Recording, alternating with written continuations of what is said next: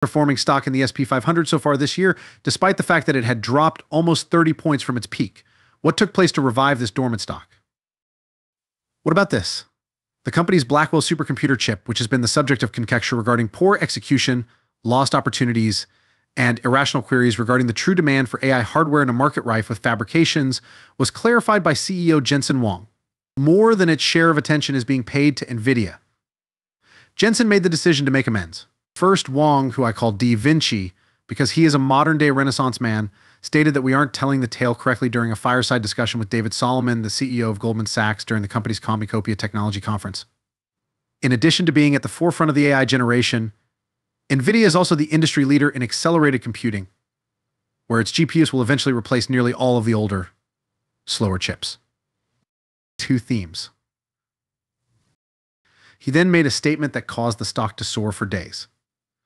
The bears and the know-nothing critics have been claiming that the company's groundbreaking Blackwell chip is too difficult to produce and could not be ready to be shipped in large quantities by 2024. False. Hear what Jensen had to say. Underscore Blackwell is in full production and we are boosting it. We will begin scaling in Q4 and into the next year after shipping in Q4. There is a lot of demand for it, and everyone wants to have the most and be the first. The level of intensity is truly remarkable, underscore. Talk about comforting phrases, and what do you know, these statements were much needed in the bull market for AI semiconductors. The next thing you know, Nvidia stock is soaring, as are its fellow passengers, including Broadcom, which, as I just indicated, delivered a quarter that was highly criticized and completely destroyed. Did you know that Broadcom's stock price today was higher than it was prior to that infamous quarter when it appeared to be an ugly duck but was suddenly changing into a beautiful but irate swan? Ever notice how furious swans can get? We live in a very sentimental market, you see. With the exception of the following, it is dangerous to make any inferences based on the movements of stocks like Nvidia, Broadcom, or even JP Morgan. Many firms that are doing good will do much better when the Fed starts decreasing rates. Yes, rate reductions just improve stock performance. In conclusion, I advise keeping things basic. Rate reductions are beneficial. Small rate reductions are excellent since they prevent panic and provide you a lot more rate reductions in the future. I reluctantly believe that those who were disappointed by the prospect of only one 25 basis point rate drop next week are completely uninformed. Let's visit Eric in Massachusetts, shall we? Let me reiterate, Eric, anyone who wants to participate in that game must pay the approximately $100 billion that is due by the next 4 or 5 years. This company is simply getting bigger and bigger. No slowdown or changes in the works. Yes, Nvidia receives 40% of it, but they're behaving as though it's finished and kaput. And that's incorrect, in my opinion. The chart is largely to blame. Much of it is due to the fact that they will soon have zero dark 30 possibilities. You know what zero options are.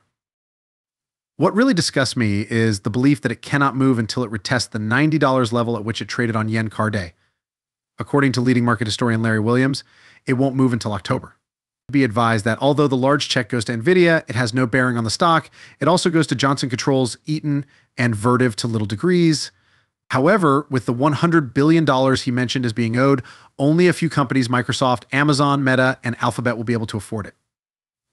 That's all. I believe it is quite reasonable to anticipate that. In the network TV industry, there may be 4 companies: ABC, NBC, CBS, and Fox. This isn't about Apple. In this case, Apple is the freeloader. Who knows if they're finished yet? They're the great free rider. What would happen if they had to deal with one of these businesses again? In addition, when I used Gemini and Google, they, in a sense, did not bring home the bacon. No, only the $20 a month ChatGPT. No. Jim is experimenting with all of the generative AI and huge language. It's amazing how contrite they are when they make a mistake. Listen, their absence is a positive thing. I regret not being more contrite in my early years. We're going to be supplanted soon enough. Let's take a rest stop. Yes, are our agents comfortable with it? We have contracts, but as I mentioned earlier, AJGI Robot will take our place after that. Even though I was an Eagles fan, Jensen had me. You claim that, at least in contrast to the previous significant tech bubble, there isn't an AI bubble? You mentioned a few comparisons. It was 52 times forward earnings in 2000, but it is currently 24 times. The net income margin has increased from 16% to 28%. When do they become affordable for you, for those who are not in them, to perhaps start at the beginning and establish a position, and where do you locate them now? Yes, I believe that you should have a list of businesses that you hope to own in the future. As a result, Nvidia is 25% lower than its 52-week peak. Charles, it's trading at a forward PE north of 36 times to put that valuation into context. They produce the most cutting-edge chips and are the largest and greatest chip maker in the world.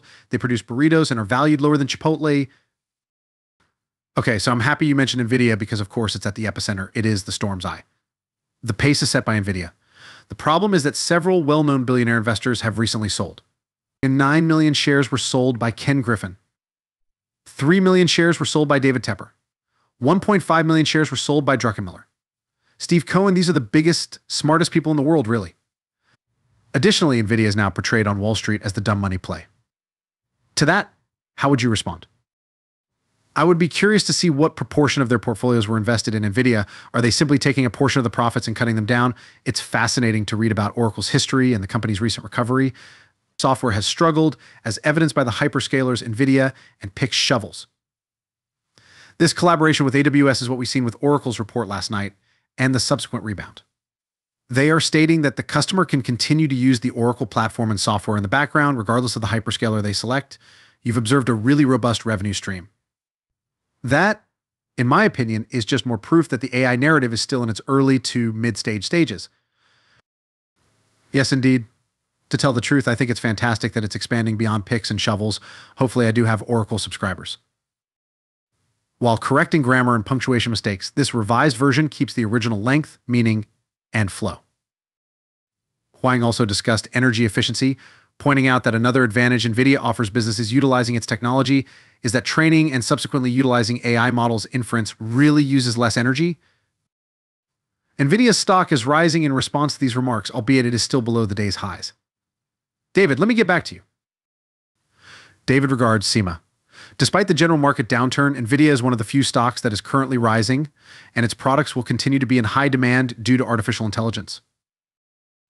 It's interesting to note that the mutual fund industry considers it underweight. Perhaps that community is the only one. Just to reiterate, you could have looked at the shares back when it was a $3 trillion corporation and said, they could double from here. That's why I brought up the market cap issue. Will it truly be a $6 trillion brand, though? Many investors stated, well, I don't want to stick around for a 10% or 20% gain when I might have a 40% downside because it is still $2.6 trillion. I would like to attend the double. Can this business have a $5 trillion market capitalization? It's challenging to determine. There's nothing I wouldn't rule out. Kelly, I believe you raise a very valid question. However, the same question was being asked about a year and a half ago, when it was $1 billion, $1.5 billion. Here we have a stock that has increased by between 125% and 130% so far this year, yet it is still just 30 times profits. That would be my main concern. It seems like a really difficult effort to understand this stock's earnings power. It's among the difficulties.